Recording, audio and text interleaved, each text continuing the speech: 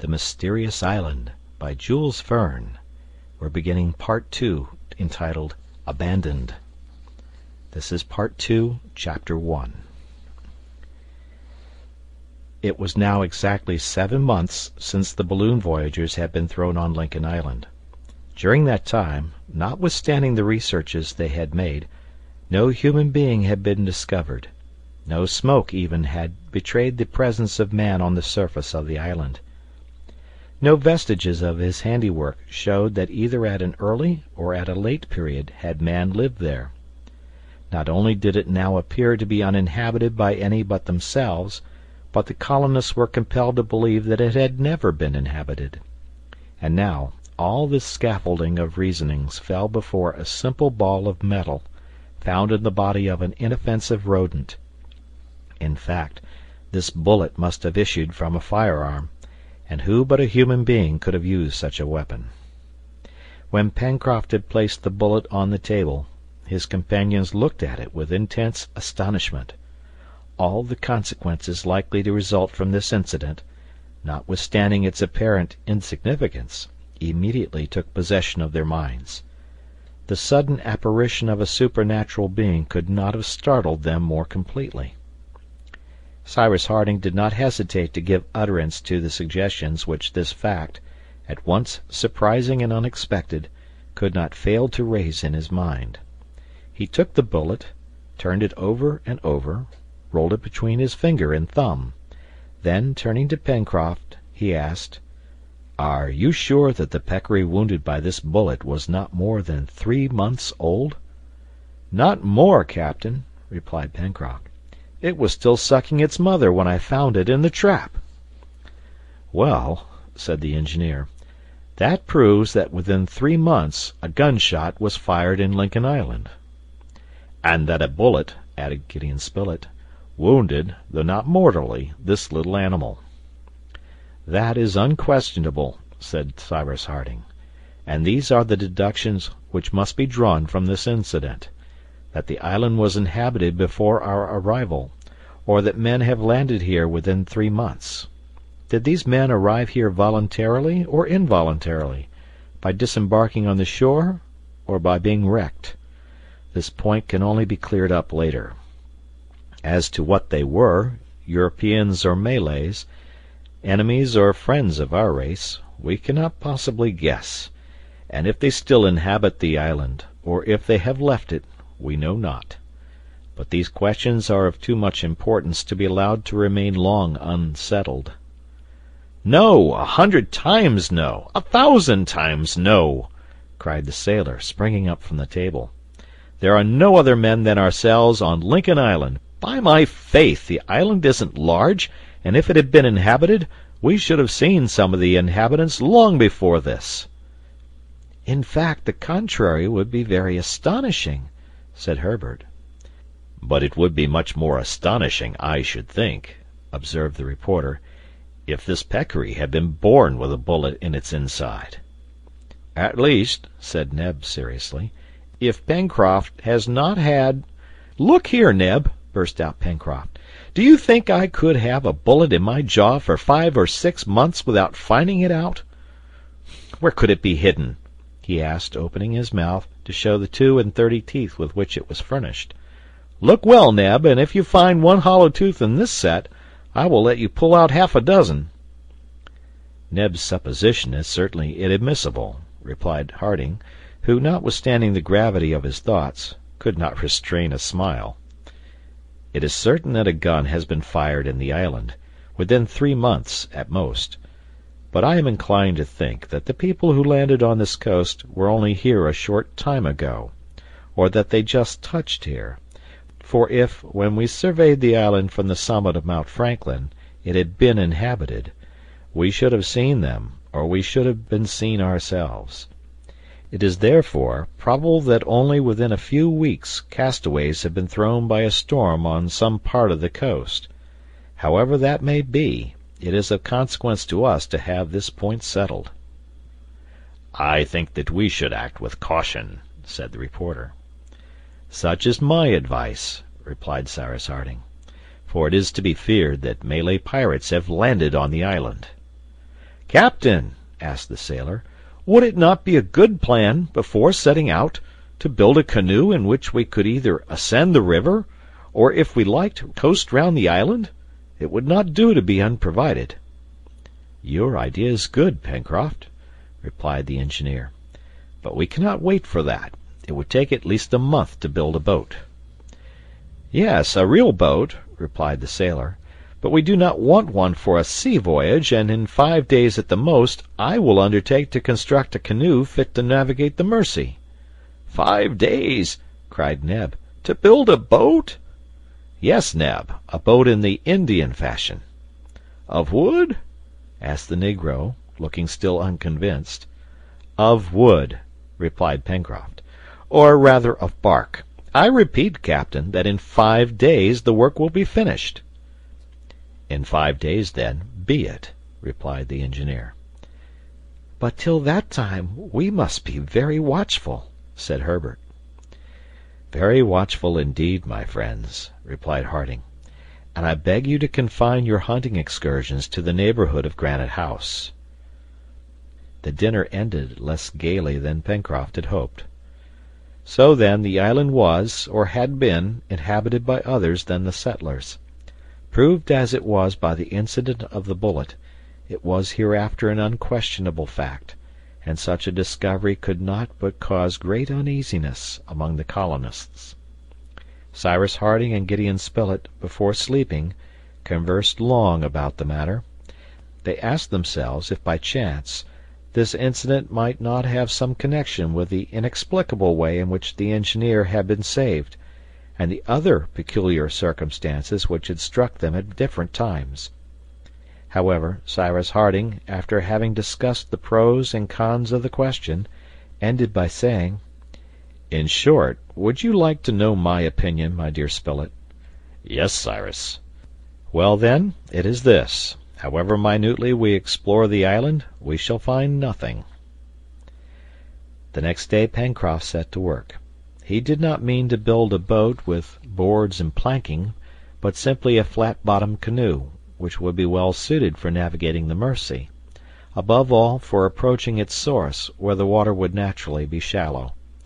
Pieces of bark, fastened one to the other, would form a light boat, and in case of natural obstacles, which would render a portage necessary, it would be easily carried.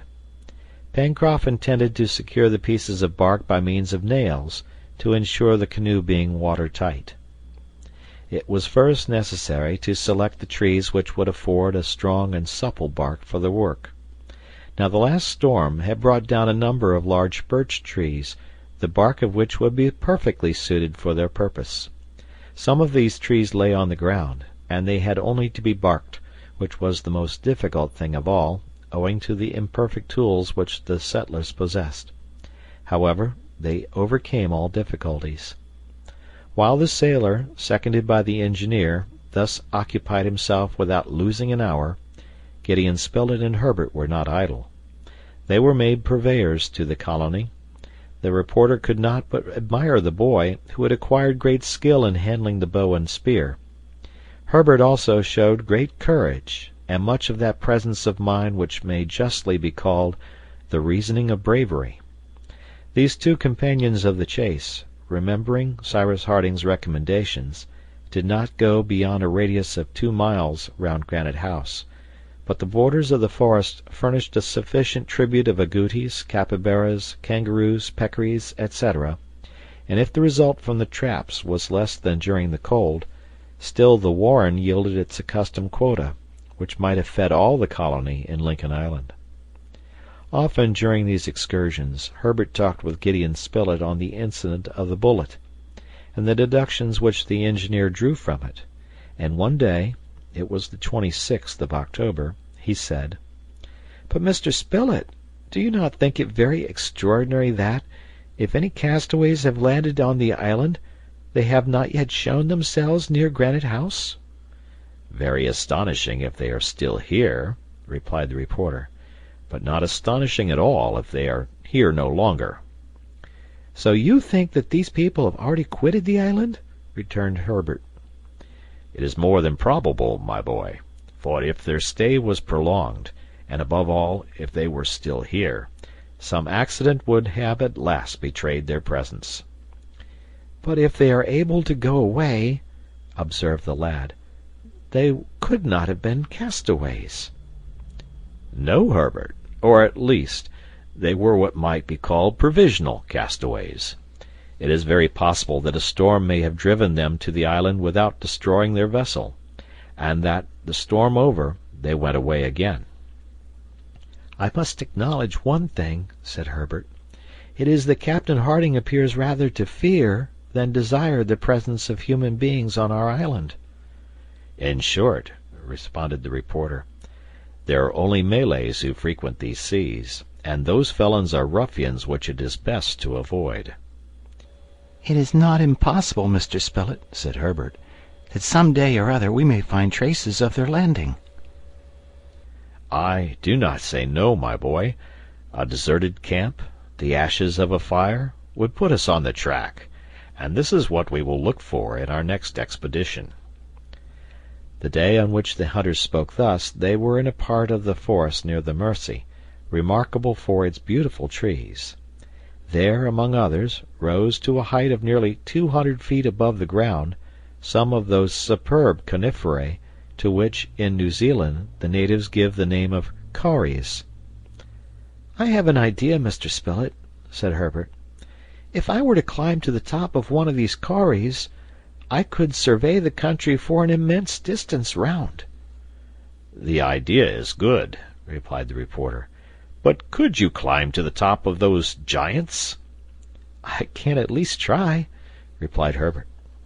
The light and active boy then sprang on the first branches, the arrangement of which made the ascent of the kauri easy, and in a few minutes he arrived at the summit, which emerged from the immense plain of verdure.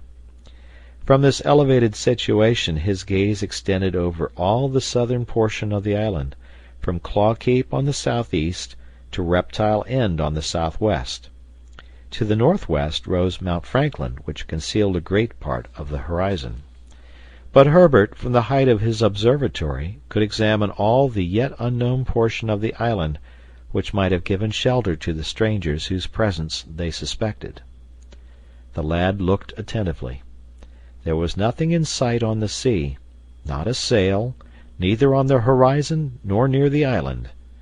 However, as the bank of trees hid the shore, it was possible that a vessel, especially if deprived of her masts, might lie close to the land and thus be invisible to Herbert. Neither in the forest of the far west was anything to be seen. The wood formed an impenetrable screen, measuring several square miles, without a break or an opening. It was impossible even to follow the course of the Mersey, or to ascertain in what part of the mountain it took its source. Perhaps other creeks also ran towards the west, but they could not be seen.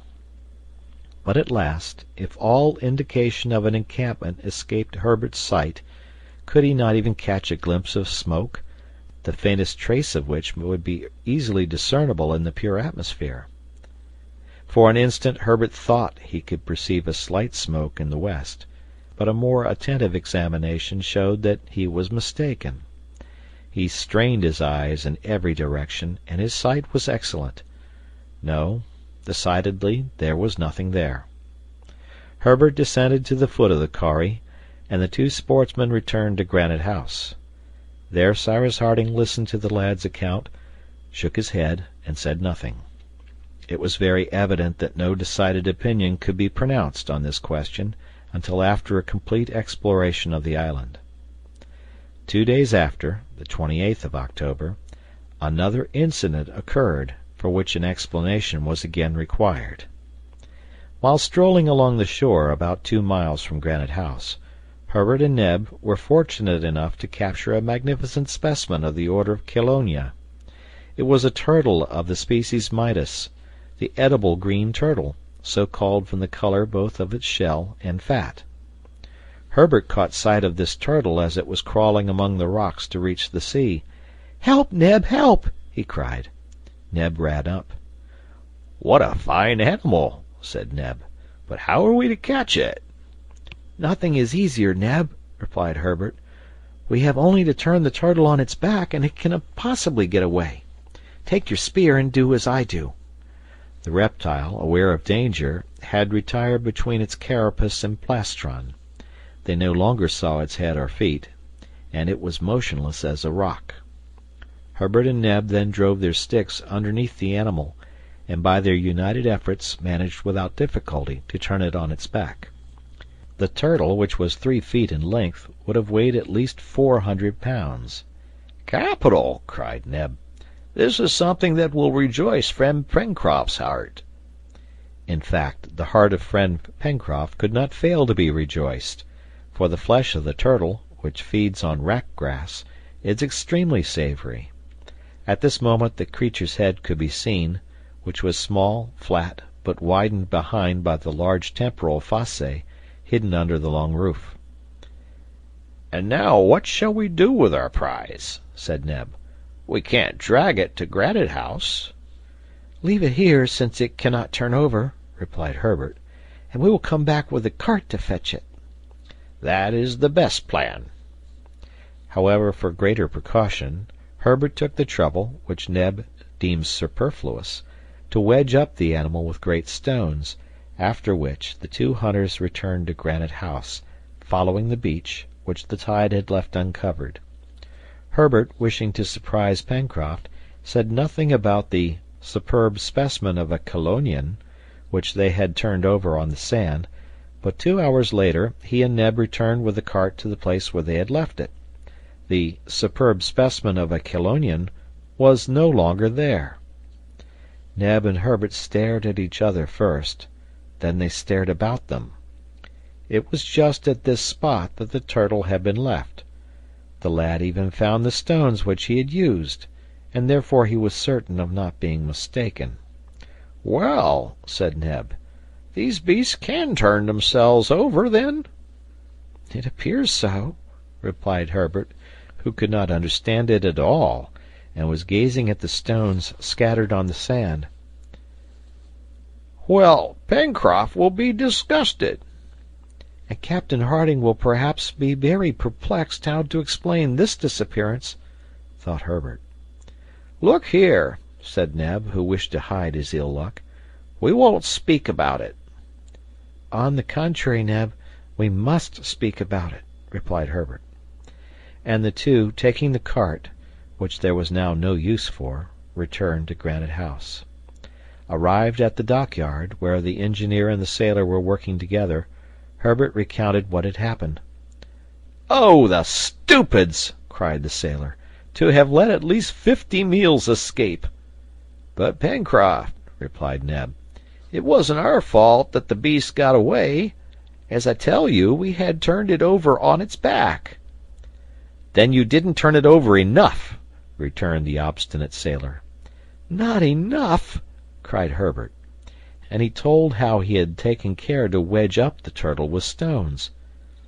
"It is a miracle, then," replied Pencroft. "I thought, Captain," said Herbert, "that turtles, once placed on their backs, could not regain their feet, especially when they are of a large size?" "That is true, my boy," replied Cyrus Harding. "Then how did it manage?" "At what distance from the sea did you leave this turtle?" asked the engineer, who, having suspended his work, was reflecting on this incident. 15 feet at the most," replied Herbert. "And the tide was low at the time?" "Yes, Captain." "Well," replied the engineer, "what the turtle could not do on the sand it might have been able to do in the water. It turned over when the tide overtook it, and then quietly returned to the deep sea." "Oh, what stupids we were!" cried Neb. "That is precisely what I had the honor of telling you before," returned the sailor.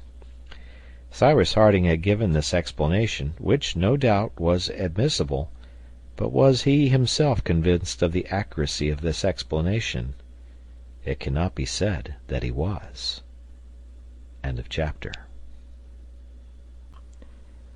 The Mysterious Island by Jules Verne, Part 2, Chapter 2. On the 9th of October the bark canoe was entirely finished. Pencroft had kept his promise, and a light boat, the shell of which was joined together by the flexible twigs of the crejimba, had been constructed in 5 days. A seat in the stern, a second seat in the middle to preserve the equilibrium, a third seat in the bows, rowlocks for the 2 oars, a scull to steer with, completed the little craft, which was 12 feet long and did not weigh more than 200 pounds. The operation of launching it was extremely simple. The canoe was carried to the beach and laid on the sand before Granite House, and the rising tide floated it. Pencroft, who leaped in directly, maneuvered it with the scull and declared it to be just the thing for the purpose to which they wished to put it. "Hurrah!" cried the sailor, who did not disdain to celebrate thus his own triumph. "With this we can go round—" "The world?" asked Gideon Spilett. "No, the island. Some stones for ballast, a mast and a sail, which the captain will make for us some day, and we shall go splendidly. Well, captain, and you, Mr. Spilett, and you, Herbert, and you, Neb, aren't you coming to try our new vessel? Come along. We must see if it will carry all 5 of us." This was certainly a trial which ought to be made. Pencroft soon brought the canoe to the shore by a narrow passage among the rocks, and it was agreed that they should make a trial of the boat that day by following the shore as far as the first point at which the rocks of the south ended. As they embarked, Neb cried, "But your boat leaks rather, Pencroft." "That's nothing, Neb," replied the sailor. "The wood will get seasoned. In 2 days there won't be a single leak, and our boat will have no more water in her than there is in the stomach of a drunkard. Jump in." They were soon all seated, and Pencroft shoved off. The weather was magnificent, the sea as calm as if its waters were contained within the narrow limits of a lake. Thus the boat could proceed with as much security as if it was ascending the tranquil current of the Mersey. Neb took one of the oars, Herbert the other, and Pencroft remained in the stern in order to use the scull. The sailor first crossed the channel and steered close to the southern point of the islet. A light breeze blew from the south. No roughness was found either in the channel or the green sea. A long swell, which the canoe scarcely felt, as it was heavily laden, rolled regularly over the surface of the water. They pulled out about half a mile distant from the shore, that they might have a good view of Mount Franklin. Pencroft afterwards returned towards the mouth of the river. The boat then skirted the shore, which, extending to the extreme point, hid all Tadorn's Fens. This point, of which the distance was increased by the irregularity of the coast, was nearly 3 miles from the Mersey. The settlers resolved to go to its extremity, and only go beyond it as much as was necessary to take a rapid survey of the coast as far as Claw Cape. The canoe followed the windings of the shore, avoiding the rocks which fringed it, and which the rising tide began to cover. The cliff gradually sloped away from the mouth of the river to the point. This was formed of granite rocks, capriciously distributed, very different from the cliff at Prospect Heights, and of an extremely wild aspect. It might have been said that an immense cartload of rocks had been emptied out there. There was no vegetation on this sharp promontory, which projected 2 miles from the forest, and it thus represented a giant's arm stretched out from a leafy sleeve. The canoe, impelled by the 2 oars, advanced without difficulty. Gideon Spilett, pencil in one hand and notebook in the other, sketched the coast in bold strokes. Neb, Herbert, and Pencroft chatted, while examining this part of their domain, which was new to them, and in proportion as the canoe proceeded towards the south, the 2 Mandible Capes appeared to move and surround Union Bay more closely. As to Cyrus Harding, he did not speak. He simply gazed, and by the mistrust which his look expressed, it appeared that he was examining some strange country. In the meantime, after a voyage of 3/4 of an hour, the canoe reached the extremity of the point, and Pencroft was preparing to return, when Herbert, rising, pointed to a black object, saying, "What do I see down there on the beach?" All eyes turned towards the point indicated. "Why," said the reporter, "there is something. It looks like part of a wreck half buried in the sand." "Ah!" cried Pencroft, "I see what it is." "What?" asked Neb. Barrels, barrels, which perhaps are full," replied the sailor. "Pull to the shore, Pencroft," said Cyrus. A few strokes of the oar brought the canoe into a little creek, and its passengers leaped on shore. Pencroft was not mistaken. 2 barrels were there, half buried in the sand, but still firmly attached to a large chest, which, sustained by them, had floated to the moment when it stranded on the beach. "There's been a wreck, then, in some part of the island," said Herbert. "Evidently," replied Spilett. "But what's in this chest?" cried Pencroft, with very natural impatience. "What's in this chest? It is shut up, and nothing to open it with. Well, perhaps a stone." And the sailor, raising a heavy block, was about to break in one of the sides of the chest when the engineer arrested his hand. "Pencroft," said he, "can you restrain your impatience for 1 hour only?" "But, captain, just think! Perhaps there is everything we want in there." "We shall find that out, Pencroft," replied the engineer. "But trust to me, and do not break the chest, which may be useful to us. We must convey it to Granite House, where we can open it easily, and without breaking it. It is quite prepared for a voyage, and since it has floated here, it may just as well float to the mouth of the river." "You're right, captain, and I was wrong as usual," replied the sailor. The engineer's advice was good. In fact, the canoe probably would not have been able to contain the articles possibly enclosed in the chest, which doubtless was heavy, since 2 empty barrels were required to buoy it up. It was therefore much better to tow it to the beach at Granite House. And now, whence had this chest come? That was the important question. Cyrus Harding and his companions looked attentively around them, and examined the shore for several hundred steps.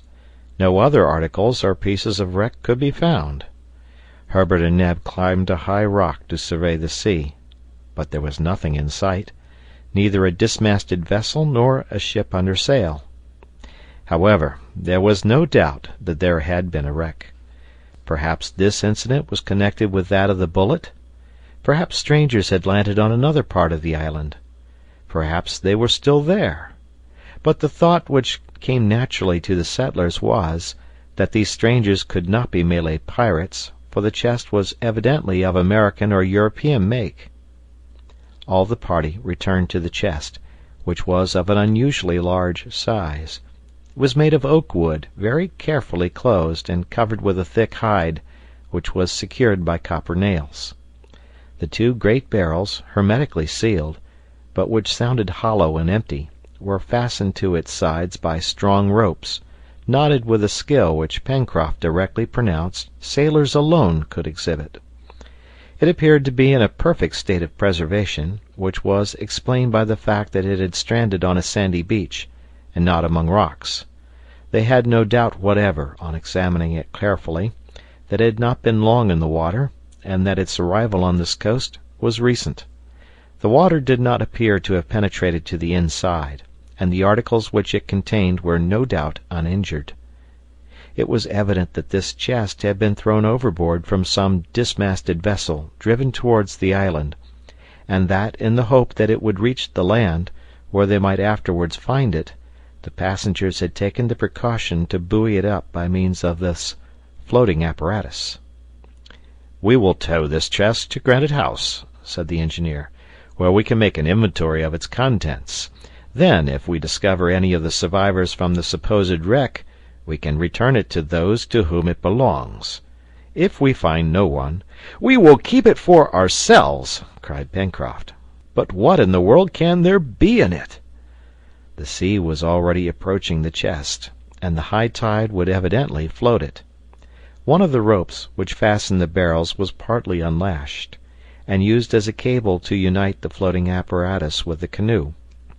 Pencroft and Neb then dug away the sand with their oars, so as to facilitate the moving of the chest, towing which the boat soon began to double the point, to which the name of Flotsam Point was given. The chest was heavy, and the barrels were scarcely sufficient to keep it above water. The sailor also feared every instant that it would get loose and sink to the bottom of the sea. But happily his fears were not realized, and an hour and a half after they set out, all that time had been taken up in going a distance of 3 miles. The boat touched the beach below Granite House. Canoe and chest were then hauled up on the sands, and as the tide was then going out, they were soon left high and dry. Neb, hurrying home, brought back some tools with which to open the chest in such a way that it might be injured as little as possible, and they proceeded to its inventory. Pencroft did not try to hide that he was greatly excited. The sailor began by detaching the 2 barrels, which, being in good condition, would of course be of use. Then the locks were forced with a cold chisel and a hammer, and the lid thrown back. A second casing of zinc lined the interior of the chest, which had been evidently arranged that the articles which it enclosed might under any circumstances be sheltered from damp. "Oh!" cried Neb, "suppose it's jam!" "I hope not," replied the reporter. "If only there was," said the sailor in a low voice. "What?" asked Neb, who overheard him. "Nothing." The covering of zinc was torn off and thrown back over the sides of the chest, and by degrees numerous articles of very varied character were produced and strewn about on the sand. At each new object Pencroft uttered fresh hurrahs, Herbert clapped his hands, and Neb danced up and down. There were books which made Herbert wild with joy, and cooking utensils which Neb covered with kisses. In short, the colonists had reason to be extremely satisfied, for this chest contained tools, weapons, instruments, clothes, books, and this is the exact list of them as stated in Gideon Spilett's notebook. Tools: 3 knives with several blades, 2 woodman's axes, 2 carpenter's hatchets, 3 planes, 2 adzes, 1 chwiebel or mattock, 6 chisels, 2 files, 3 hammers, 3 gimlets, 2 augers, 10 bags of nails and screws, 3 saws of different sizes, 2 boxes of needles. Weapons: 2 flintlock guns, 2 for percussion caps, 2 breech-loader carbines, 5 boarding cutlasses, 4 sabers, 2 barrels of powder, each containing 25 pounds, 12 boxes of percussion caps. Instruments: 1 sextant, 1 double opera glass, 1 telescope, 1 box of mathematical instruments, 1 mariner's compass, 1 Fahrenheit thermometer, 1 aneroid barometer, 1 box containing a photographic apparatus, object glass, plates, chemicals, etc. Clothes: 2 dozen shirts of a peculiar material resembling wool, but evidently of a vegetable origin, 3 dozen stockings of the same material. Utensils: 1 iron pot, 6 copper saucepans, 3 iron dishes, 10 metal plates, 2 kettles, 1 portable stove, 6 table knives. Books: 1 Bible, 1 atlas, 1 dictionary of the different Polynesian idioms, 1 dictionary of natural science in 6 volumes, 3 reams of white paper, 2 books with blank pages. "It must be allowed," said the reporter after the inventory had been made, "that the owner of this chest was a practical man. Tools, weapons, instruments, clothes, utensils, books. Nothing is wanting. It might really be said that he expected to be wrecked, and had prepared for it beforehand." "Nothing is wanting, indeed," murmured Cyrus Harding thoughtfully. "And for a certainty," added Herbert, "the vessel which carried this chest and its owner was not a Malay pirate." "Unless," said Pencroft, "the owner had been taken prisoner by pirates." "That is not admissible," replied the reporter. "It is more probable that an American or European vessel has been driven into this quarter, and that her passengers, wishing to save necessaries at least, prepared this chest and threw it overboard." "Is that your opinion, Captain?" asked Herbert. "Yes, my boy," replied the engineer. "That may have been the case. It is possible that at the moment, or in expectation of a wreck, they collected into this chest different articles of the greatest use in hopes of finding again on the coast." "Even the photographic box!" exclaimed the sailor incredulously. "As to that apparatus," replied Harding, "I do not quite see the use of it, and a more complete supply of clothes or more abundant ammunition would have been more valuable to us as well as to any other castaways." "But isn't there any mark or direction on these instruments, tools, or books which would tell us something about them?" asked Gideon Spilett. That might be ascertained. Each article was carefully examined, especially the books, instruments, and weapons. Neither the weapons nor the instruments, contrary to the usual custom, bore the name of the maker. They were, besides, in a perfect state, and did not appear to have been used. The same peculiarity marked the tools and utensils. All were new, which proved that the articles had not been taken by chance and thrown into the chest, but, on the contrary, that the choice of things had been well considered and arranged with care. This was also indicated by the second case of metal which had preserved them from damp, and which could not have been soldered in a moment of haste. As to the dictionaries of natural science and Polynesian idioms, both were English, but they neither bore the name of the publisher nor the date of publication. The same with the Bible printed in English, in quarto, remarkable from a typographic point of view, and which appeared to have been often used. The Atlas was a magnificent work, comprising maps of every country in the world, and several planispheres arranged upon Mercator's projection, and of which the nomenclature was in French, but which also bore neither date nor name of publisher. There was nothing, therefore, on these different articles by which they could be traced, and nothing consequently of a nature to show the nationality of the vessel which must have recently passed these shores. But wherever the chest might have come from, it was a treasure to the settlers on Lincoln Island. Till then, by making use of the productions of nature, they had created everything for themselves, and, thanks to their intelligence, they had managed without difficulty. But did it not appear as if Providence had wished to reward them by sending them these productions of human industry? Their thanks rose unanimously to heaven. However, one of them was not quite satisfied. It was Pencroft. It appeared that the chest did not contain something which he evidently held in great esteem, for in proportion as they approached the bottom of the box his hurrahs diminished in heartiness, and, the inventory finished, he was heard to mutter these words: "That's all very fine, but you can see that there is nothing for me in that box." This led Neb to say, "Why, friend Pencroft, what more do you expect?" "Half a pound of tobacco," replied Pencroft seriously, "and nothing would have been wanting to complete my happiness." No one could help laughing at this speech of the sailors.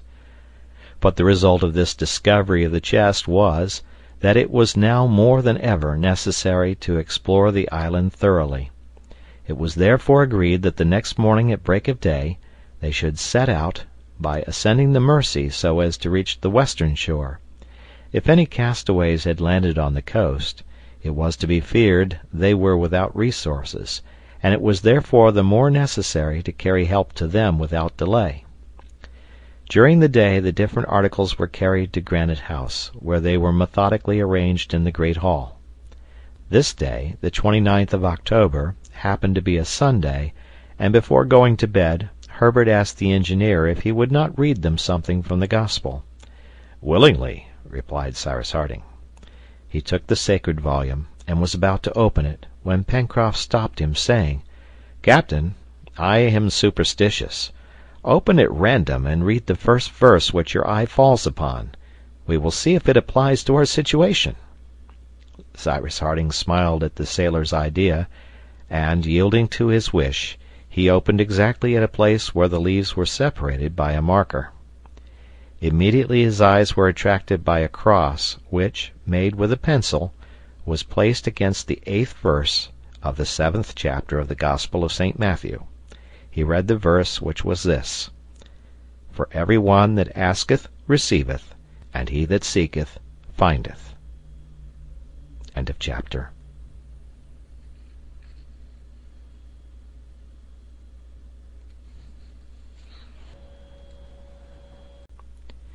The Mysterious Island, by Jules Verne, Part 2, Chapter 3. The next day, the 30th of October, all was ready for the proposed exploring expedition, which recent events had rendered so necessary. In fact, things had so come about that the settlers in Lincoln Island no longer needed help for themselves, but were even able to carry it to others. It was therefore agreed that they should ascend the Mersey as far as the river was navigable. A great part of the distance would thus be traversed without fatigue, and the explorers could transport their provisions and arms to an advanced point in the west of the island. It was necessary to think not only of the things which they should take with them, but also of those which they might have by chance to bring back to Granite House. If there had been a wreck on the coast, as was supposed, there would be many things cast up, which would be lawfully their prizes. In the event of this, the cart would have been of more use than the light canoe, but it was heavy and clumsy to drag, and therefore more difficult to use. This led Pencroft to express his regret that the chest had not contained, besides his half-pound of tobacco, a pair of strong New Jersey horses, which would have been very useful to the colony. The provisions which Neb had already packed up consisted of a store of meat and of several gallons of beer, that is to say, enough to sustain them for 3 days, the time which Harding assigned for the expedition. They hoped, besides, to supply themselves on the road, and Neb took care not to forget the portable stove. The only tools the settlers took were the 2 woodmen's axes, which they could use to cut a path through the thick forests, as also the instruments, the telescope and pocket compass. For weapons they selected the 2 flintlock guns, which were likely to be more useful to them than the percussion fowling pieces, the first only requiring flints, which could be easily replaced, and the latter needing fulminating caps, a frequent use of which would soon exhaust their limited stock. However, they took also one of the carbines and some cartridges. As to the powder, of which there was about 50 pounds in the barrel, a small supply of it had to be taken, but the engineer hoped to manufacture an explosive substance which would allow them to husband it. To the firearms were added the 5 cutlasses, well sheathed in leather, and, thus supplied, the settlers could venture into the vast forest with some chance of success. It is useless to add that Pencroft, Herbert, and Neb, thus armed, were at the summit of their happiness, although Cyrus Harding made them promise not to fire a shot unless it was necessary. At 6 in the morning the canoe put off from the shore. All had embarked, including Top, and they proceeded to the mouth of the Mersey. The tide had begun to come up half an hour before. For several hours, therefore, there would be a current, which it was well to profit by, for later the ebb would make it difficult to ascend the river. The tide was already strong, for in 3 days the moon would be full, and it was enough to keep the boat in the center of the current, where it floated swiftly along between the high banks without it being necessary to increase its speed by the aid of the oars. In a few minutes the explorers arrived at the angle formed by the Mersey, and exactly at the place where, 7 months before, Pencroft had made his first raft of wood. After this sudden angle, the river widened and flowed under the shade of great evergreen firs. The aspect of the banks was magnificent. Cyrus Harding and his companions could not but admire the lovely effects so easily produced by nature with water and trees. As they advanced, the forest element diminished. On the right bank of the river grew magnificent specimens of the Ulmaceae tribe, the precious elm, so valuable to builders, and which withstands well the action of water. Then there were numerous groups belonging to the same family, among others one in particular, the fruit of which produces a very useful oil. Further on, Herbert remarked the lardizabala, a twining shrub which, when bruised in water, furnishes excellent cordage, and 2 or 3 ebony trees of a beautiful black, crossed with capricious veins. From time to time, in certain places where the landing was easy, the canoe was stopped, when Gideon Spilett, Herbert, and Pencroft, their guns in their hands, and preceded by Top, jumped on shore. Without expecting game, some useful plant might be met with, and the young naturalist was delighted with discovering a sort of wild spinach, belonging to the order of Chenopodiaceae, and numerous specimens of cruciferae, belonging to the cabbage tribe, which it would certainly be possible to cultivate by transplanting. There were cresses, horseradish, turnips, and lastly, little branching hairy stalks, scarcely more than 3 feet high, which produced brownish grains. "Do you know what this plant is?" asked Herbert of the sailor. "Tobacco!" cried Pencroft, who evidently had never seen his favorite plant except in the bowl of his pipe. "No, Pencroft," replied Herbert, "this is not tobacco. It is mustard." "Mustard be hanged!" returned the sailor. "But if by chance you happen to come across a tobacco plant, my boy, pray don't scorn that." "We shall find it some day," said Gideon Spilett.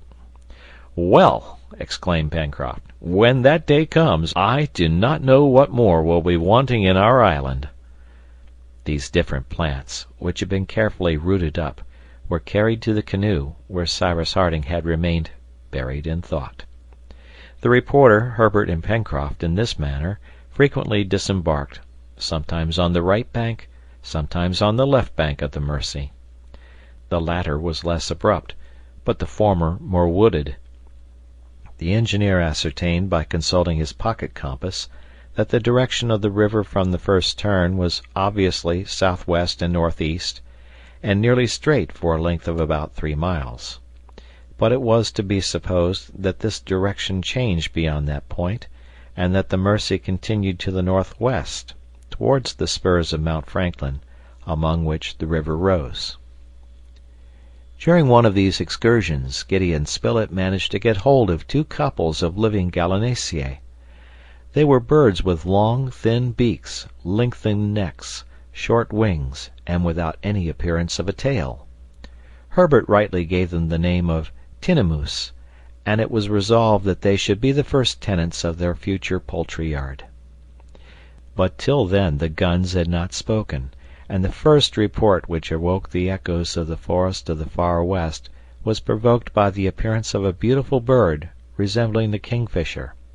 "I recognize him!" cried Pencroft, and it seemed as if his gun went off by itself. "What do you recognize?" asked the reporter.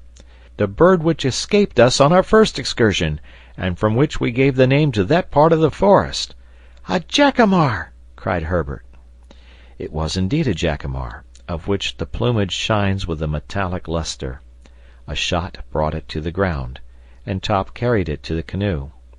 At the same time 6 lories were brought down. The lory is the size of a pigeon, the plumage dashed with green, part of the wings crimson, and its crest bordered with white. To the young boy belonged the honor of this shot, and he was proud enough of it. Lories are better food than the jacamar, the flesh of which is rather tough, but it was difficult to persuade Pencroft that he had not killed the king of eatable birds. It was 10 o'clock in the morning when the canoe reached a second angle of the Mersey, nearly 5 miles from its mouth. Here a halt was made for breakfast under the shade of some splendid trees. The river still measured from 60 to 70 feet in breadth, and its bed from 5 to 6 feet in depth. The engineer had observed that it was increased by numerous affluents, but they were unnavigable, being simply little streams. As to the forest, including Jacamar Wood, as well as the forests of the Far West, it extended as far as the eye could reach. In no place, either in the depths of the forests or under the trees on the banks of the Mersey, was the presence of man revealed. The explorers could not discover one suspicious trace. It was evident that the woodman's axe had never touched these trees, that the pioneer's knife had never severed the creepers hanging from one trunk to another in the midst of tangled brushwood and long grass. If castaways had landed on the island, they could not have yet quitted the shore, and it was not in the woods that the survivors of the supposed shipwreck should be sought. The engineer therefore manifested some impatience to reach the western coast of Lincoln Island, which was at least 5 miles distant according to his estimation.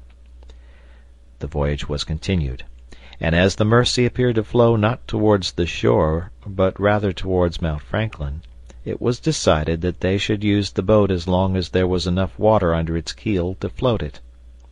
It was both fatigue spared and time gained, for they would have been obliged to cut a path through the thick wood with their axes.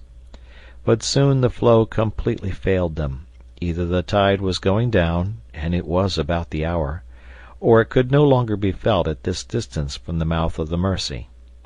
They had therefore to make use of the oars. Herbert and Neb each took one, and Pencroft took the scull. The forest soon became less dense. The trees grew further apart and often quite isolated. But the further they were from each other, the more magnificent they appeared, profiting as they did by the free, pure air which circulated around them. What splendid specimens of the flora of this latitude! Certainly their presence would have been enough for a botanist to name without hesitation the parallel which traversed Lincoln Island. "Eucalypti!" cried Herbert. They were, in fact, those splendid trees, the giants of the extratropical zone, the congeners of the Australian and New Zealand eucalyptus, both situated under the same latitude as Lincoln Island. Some rose to a height of 200 feet. Their trunks at the base measured 20 feet in circumference, and their bark was covered by a network of furrows containing a red, sweet-smelling gum. Nothing is more wonderful or more singular than those enormous specimens of the order of the Myrtaceae, with their leaves placed vertically and not horizontally, so that an edge and not a surface looks upward, the effect being that the sun's rays penetrate more freely among the trees. The ground at the foot of the eucalypti was carpeted with grass, and from the bushes escaped flights of little birds, which glittered in the sunlight like winged rubies. "These are something like trees," cried Neb, "but are they good for anything?" "Pooh!" replied Pencroft. "Of course there are vegetable giants as well as human giants, and they are no good except to show themselves at fairs." "I think that you are mistaken, Pencroft," replied Gideon Spilett, "and that the wood of the eucalyptus has begun to be very advantageously employed in cabinet making." "And I may add," said Herbert, "that the eucalyptus belongs to a family which comprises many useful members: the guava tree, from whose fruit guava jelly is made; the clove tree, which produces the spice; the pomegranate tree, which bears pomegranates; the Eugaceae cauliflora, the fruit of which is used in making a tolerable wine; the Eugui myrtle, which contains an excellent alcoholic liquor; the Caryophyllus myrtle, of which the bark forms an esteemed cinnamon; the Eugenia pimenta, from whence comes Jamaica pepper; the common myrtle, from whose buds and berries spice is sometimes made; the Eucalyptus mannifera, which yields a sweet sort of manna; the Guinea eucalyptus, the sap of which is transformed into beer by fermentation; in short, all those trees known under the name of gum trees or ironbark trees in Australia belong to this family of the Myrtaceae, which contains 46 genera and 1,300 species." The lad was allowed to run on, and he delivered his little botanical lecture with great animation. Cyrus Harding listened smiling, and Pencroft with an indescribable feeling of pride. "Very good, Herbert," replied Pencroft, "but I could swear that all those useful specimens you have just told us about are none of them giants like these." "That is true, Pencroft." "That supports what I said," returned the sailor, "namely, that these giants are good for nothing." "There you are wrong, Pencroft," said the engineer. "These gigantic eucalypti, which shelter us, are good for something." "And what is that?" "To render the countries which they inhabit healthy. Do you know what they are called in Australia and New Zealand?" "No, captain." "They are called fever trees." "Because they give fevers?" "No, because they prevent them." "Good, I must note that," said the reporter. "Note it then, my dear Spilett, for it appears proved that the presence of the eucalyptus is enough to neutralize miasmas. This natural antidote has been tried in certain countries in the middle of Europe and the north of Africa, where the soil was absolutely unhealthy, and the sanitary condition of the inhabitants has been gradually ameliorated. No more intermittent fevers prevail in the regions now covered with forests of the Myrtaceae. This fact is now beyond doubt, and it is a happy circumstance for us settlers in Lincoln Island." "Ah, what an island! What a blessed island!" cried Pencroft. "I tell you it wants nothing, unless it is—" "That will come, Pencroft, that will be found," replied the engineer. "But now we must continue our voyage, and push on as far as the river will carry our boat." The exploration was therefore continued for another 2 miles in the midst of country covered with eucalypti, which predominated in the woods of this portion of the island. The space which they occupied extended as far as the eye could reach on each side of the Mersey, which wound along between high green banks. The bed was often obstructed by long weeds, and even by pointed rocks, which rendered the navigation very difficult. The action of the oars was prevented, and Pencroft was obliged to push with a pole. They found also that the water was becoming shallower and shallower, and that the canoe must soon stop. The sun was already sinking towards the horizon, and the trees threw long shadows on the ground. Cyrus Harding, seeing that he could not hope to reach the western coast of the island in one journey, resolved to camp at the place where any further navigation was prevented by want of water.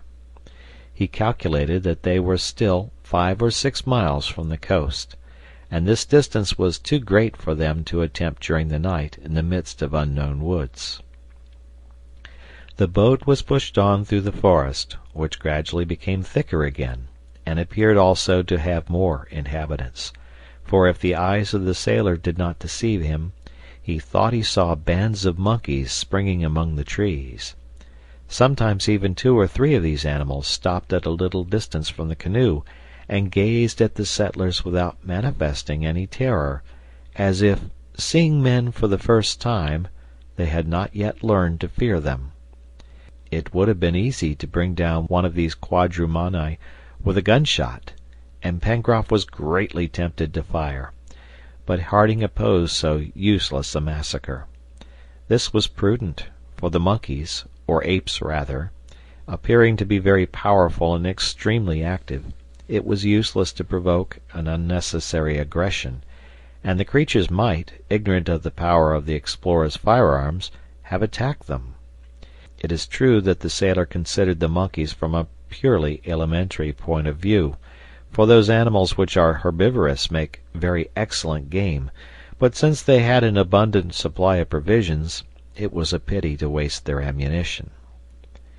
Towards 4 o'clock the navigation of the Mersey became exceedingly difficult, for its course was obstructed by aquatic plants and rocks. The banks rose higher and higher, and already they were approaching the spurs of Mount Franklin. The source could not be far off, since it was fed by the water from the southern slopes of the mountain. "In a quarter of an hour," said the sailor, "we shall be obliged to stop, Captain." "Very well, we will stop, Pencroft, and we will make our encampment for the night." "At what distance are we from Granite House?" asked Herbert. "About 7 miles," replied the engineer, "taking into calculation, however, the detours of the river, which has carried us to the northwest." "Shall we go on?" asked the reporter. "Yes, as long as we can," replied Cyrus Harding. "Tomorrow, at break of day, we will leave the canoe, and in 2 hours I hope we shall cross the distance which separates us from the coast, and then we shall have the whole day in which to explore the shore."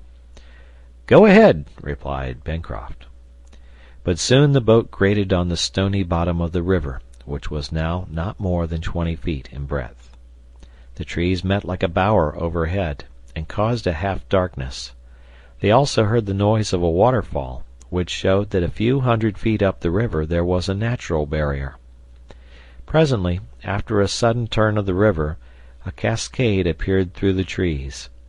The canoe again touched the bottom, and in a few minutes it was moored to a trunk near the right bank. It was nearly 5 o'clock.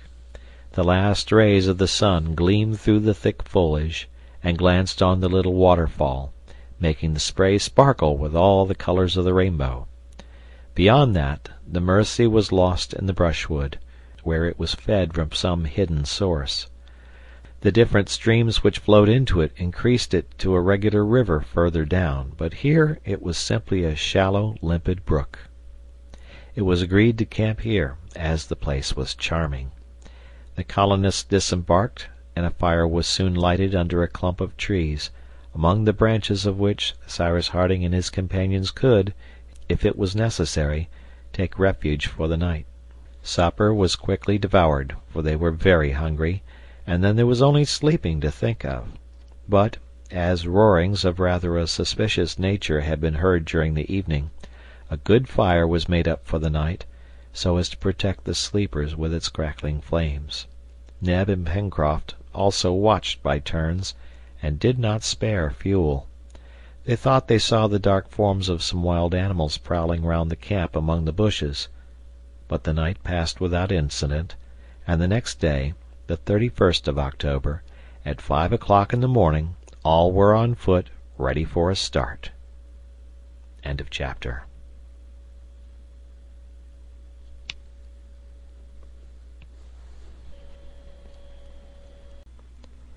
The Mysterious Island by Jules Verne, Part 2, Chapter 4. It was 6 o'clock in the morning when the settlers, after a hasty breakfast, set out to reach by the shortest way the western coast of the island. And how long would it take to do this? Cyrus Harding had said 2 hours, but of course that depended on the nature of the obstacles they might meet with. As it was probable that they would have to cut a path through the grass, shrubs, and creepers, they marched axe in hand, and with guns also ready, wisely taking warning from the cries of the wild beasts heard in the night.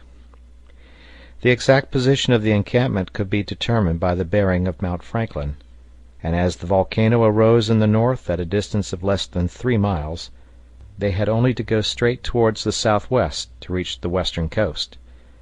They set out, having first carefully secured the canoe. Pencroft and Neb carried sufficient provision for the little band for at least 2 days. It would not thus be necessary to hunt. The engineer advised his companions to refrain from firing, that their presence might not be betrayed to anyone near the shore. The first hatchet blows were given among the brushwood in the midst of some mastic trees, a little above the cascade, and, his compass in his hand, Cyrus Harding led the way. The forest here was composed for the most part of trees which had already been met with near the lake and on Prospect Heights. There were deodars, Douglas firs, casuarinas, gum trees, eucalypti, hibiscus, cedars, and other trees, generally of a moderate size, for their number prevented their growth. Since their departure, the settlers had descended the slopes, which constituted the mountain system of the island, onto a dry soil, but the luxuriant vegetation of which indicated it to be watered either by some subterranean marsh or by some stream. However, Cyrus Harding did not remember having seen, at the time of his excursion to the crater, any other watercourses but the Red Creek and the Mersey.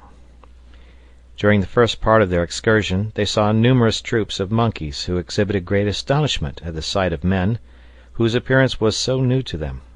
Gideon Spilett jokingly asked whether these active and merry quadrupeds did not consider him and his companions as degenerate brothers.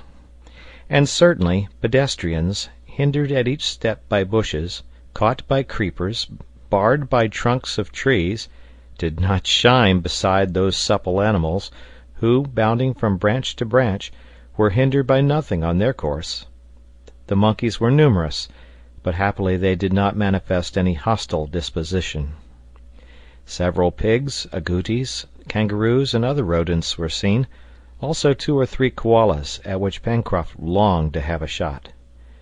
"But," said he, "you may jump and play just now. We shall have 1 or 2 words to say to you on our way back." At 9:30 the way was suddenly found to be barred by an unknown stream, from 30 to 40 feet broad, whose rapid current dashed foaming over the numerous rocks which interrupted its course. This creek was deep and clear, but it was absolutely unnavigable. "We are cut off!" cried Neb. "No," replied Herbert, "it is only a stream, and we can easily swim over." "What would be the use of that?" returned Harding. "This creek evidently runs to the sea. Let us remain on this side and follow the bank, and I shall be much astonished if it does not lead us very quickly to the coast. Forward!" "1 minute," said the reporter. "The name of this creek, my friends. Do not let us leave our geography incomplete." "All right," said Pencroft. "Name it, my boy," said the engineer, addressing the lad. "Will it not be better to wait until we have explored it to its mouth?" answered Herbert. "Very well," replied Cyrus Harding. "Let us follow it as fast as we can without stopping." "Still another minute," said Pencroft. "What's the matter?" asked the reporter. "Though hunting is forbidden, fishing is allowed, I suppose," said the sailor. "We have no time to lose," replied the engineer.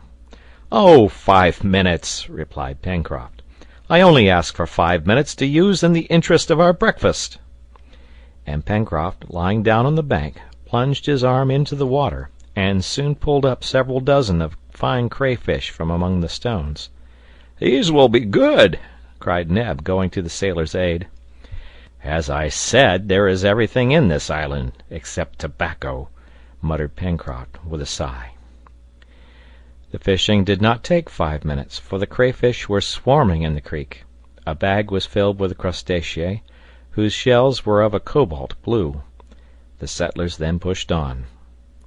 They advanced more rapidly and easily along the banks of the river than in the forest. From time to time they came upon the traces of animals of a large size who had come to quench their thirst at the stream, but none were actually seen, and it was evidently not in this part of the forest that the peccary had received the bullet which had cost Pencroft a grinder.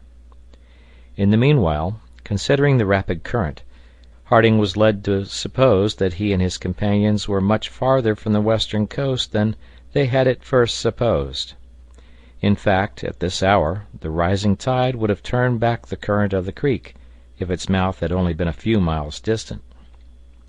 Now this effect was not produced, and the water pursued its natural course. The engineer was much astonished at this, and frequently consulted his compass, to assure himself that some turn of the river was not leading them again into the far west. However, the creek gradually widened, and its waters became less tumultuous.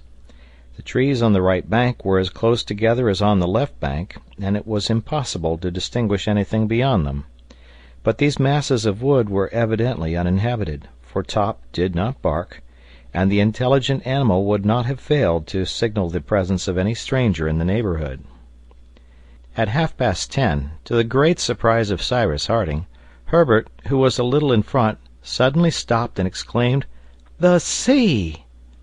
In a few minutes more the whole western shore of the island lay extended before the eyes of the settlers.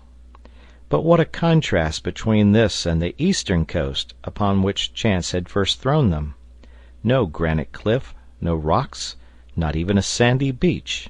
The forest reached the shore, and the tall trees bending over the water were beaten by the waves. It was not such a shore as is usually formed by nature, either by extending a vast carpet of sand or by grouping masses of rock, but a beautiful border consisting of the most splendid trees. The bank was raised a little above the level of the sea, and on this luxuriant soil, supported by a granite base, the fine forest trees seemed to be as firmly planted as in the interior of the island.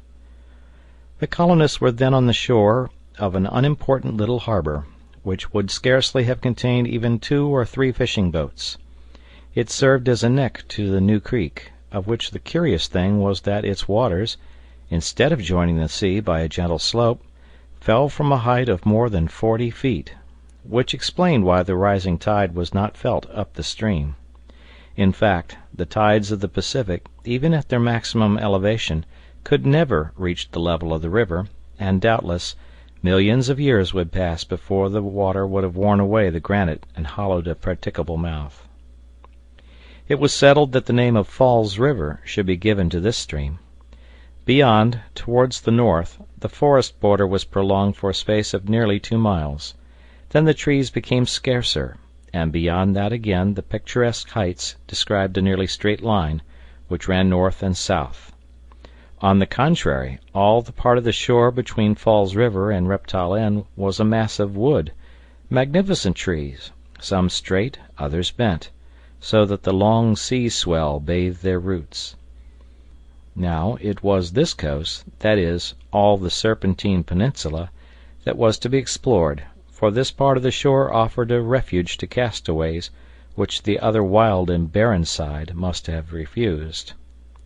The weather was fine and clear, and from the height of a hillock on which Neb and Pencroft had arranged breakfast, a wide view was obtained.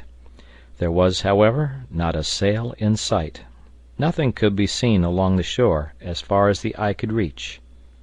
But the engineer would take nothing for granted until he had explored the coast to the very extremity of the Serpentine Peninsula. Breakfast was soon dispatched, and at 11:30 the captain gave the signal for departure. Instead of proceeding over the summit of a cliff or along a sandy beach, the settlers were obliged to remain under cover of the trees so that they might continue on the shore. The distance which separated Falls River from Reptile End was about 12 miles.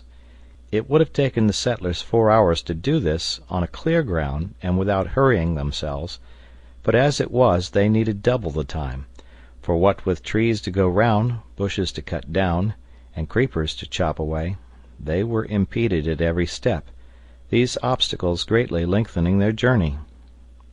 There was, however, nothing to show that a shipwreck had taken place recently. It is true that, as Gideon Spilett observed, any remains of it might have drifted out to sea, and they might not take it for granted that because they could find no traces of it, a ship had not been cast away on the coast. The porter's argument was just, and besides, the incident of the bullet proved that a shot must have been fired in Lincoln Island within 3 months. It was already 5 o'clock, and there were still 2 miles between the settlers and the extremity of the Serpentine Peninsula. It was evident that after having reached Reptile End, Harding and his companions would not have time to return before dark to their encampment near the source of the Mersey. It would therefore be necessary to pass the night on the promontory. But they had no lack of provisions, which was lucky, for there were no animals on the shore, though birds, on the contrary, abounded. Jacamars, curcues, tragopans, grouse, lories, parrots, cockatoos, pheasants, pigeons, and 100 others. There was not a tree without a nest, and not a nest which was not full of flapping wings. Towards 7 o'clock, the weary explorers arrived at Reptile End. Here the seaside forest ended, and the shore resumed the customary appearance of a coast, with rocks, reefs, and sands. It was possible that something might be found here, but darkness came on, and the further exploration had to be put off to the next day. Pencroft and Herbert hastened on to find a suitable place for their camp. Among the last trees of the forest of the far west, the boy found several thick clumps of bamboos. "Good," said he. "This is a valuable discovery." "Valuable?" returned Pencroft. "Certainly," replied Herbert. "I may say, Pencroft, that the bark of the bamboo, cut into flexible laths, is used for making baskets; that this bark, mashed into a paste, is used for the manufacture of Chinese paper; that the stalks furnish, according to their size, canes and pipes, and are used for conducting water; that large bamboos make excellent material for building, being light and strong, and being never attacked by insects. I will add that by sawing the bamboo in two at the joint, keeping for the bottom the part of the transverse film which forms the joint, useful cups are obtained, which are much in use among the Chinese. No, you don't care for that, but—" "But what?" "But I can tell you, if you are ignorant of it, that in India these bamboos are eaten like asparagus." "Asparagus 30 feet high!" exclaimed the sailor. "And are they good?" "Excellent," replied Herbert. "Only is not the stems of 30 feet high which are eaten, but the young shoots." "Perfect, my boy, perfect," replied Pencroft. "I will also add that the pith of the young stalks, preserved in vinegar, makes a good pickle." "Better and better, Herbert." "And lastly, that the bamboos exude a sweet liquor which can be made into a very agreeable drink." "Is that all?" asked the sailor. "That is all." "And they don't happen to do for smoking?" "No, my poor Pencroft." Herbert and the sailor had not to look long for a place in which to pass the night. The rocks, which must have been violently beaten by the sea under the influence of the winds of the southwest, presented many cavities in which shelter could be found against the night air. But just as they were about to enter one of these caves, a loud roaring arrested them. "Back!" cried Pencroft. "Our guns are only loaded with small shot, and beasts which can roar as loud as that would care no more for it than for grains of salt." And the sailor, seizing Herbert by the arm, dragged him behind a rock, just as a magnificent animal showed itself at the entrance of the cavern. It was a jaguar of a size at least equal to its Asiatic congeners. That is to say, it measured 5 feet from the extremity of its head to the beginning of its tail. The yellow color of its hair was relieved by streaks and regular oblong spots of black, which contrasted with the white of its chest. Herbert recognized it as the ferocious rival of the tiger, as formidable as the puma, which is the rival of the largest wolf. The jaguar advanced, and gazed around him with blazing eyes, his hair bristling as if this was not the first time he had scented men. At this moment the reporter appeared round a rock, and Herbert, thinking that he had not seen the jaguar, was about to rush towards him, when Gideon Spilett signed to him to remain where he was. This was not his first tiger, and advancing to within 10 feet of the animal, he remained motionless, his gun to his shoulder, without moving a muscle. The jaguar collected itself for a spring, but at that moment a shot struck it in the eyes, and it fell dead. Herbert and Pencroft rushed towards the jaguar. Neb and Harding also ran up, and they remained for some instants contemplating the animal as it lay stretched on the ground, thinking that its magnificent skin would be a great ornament to the hall at Granite House. "Oh, Mr. Spilett, how I admire and envy you!" cried Herbert in a fit of very natural enthusiasm. "Well, my boy," replied the reporter, "you could have done the same." "I, with such coolness!" Imagine to yourself, Herbert, that the jaguar is only a hare, and you would fire as quietly as possible." "That is," rejoined Pencroft, "that it is not more dangerous than a hare." "And now," said Gideon Spilett, "since the jaguar has left its abode, I do not see, my friends, why we should not take possession of it for the night." "But others may come," said Pencroft. "It will be enough to light a fire at the entrance of the cavern," said the reporter, "and no wild beast will dare to cross the threshold." "Into the jaguar's house, then," replied the sailor, dragging after him the body of the animal. While Neb skinned the jaguar, his companions collected abundant supply of dry wood from the forest, which they heaped up at the cave. Cyrus Harding, seeing the clump of bamboos, cut a quantity, which he mingled with the other fuel. This done, they entered the grotto, of which the floor was strewn with bones. The guns were carefully loaded, in case of a sudden attack. They had supper, and then just before they lay down to rest, the heap of wood piled at the entrance was set fire to. Immediately a regular explosion, or rather a series of reports, broke the silence. The noise was caused by the bamboos, which, as the flames reached them, exploded like fireworks. The noise was enough to terrify even the boldest of wild beasts. It was not the engineer who had invented this way of causing loud explosions, for, according to Marco Polo, the Tartars have employed it for many centuries to drive away from their encampments the formidable wild beasts of Central Asia. End of chapter.